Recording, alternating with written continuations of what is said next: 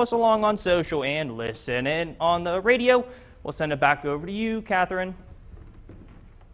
Zach, thanks. We have some breaking news for you right now. 2 of the 3 westbound lanes of I-470 in Wheeling are now closed. You're taking a live look at that scene at this moment. Officials say this is due to a car crash. Now, details are limited at this time, but stay with 7 News and WTRF.com as we continue to bring you updates. Again, the 2 westbound lanes are closed on I-470 in Elm Grove.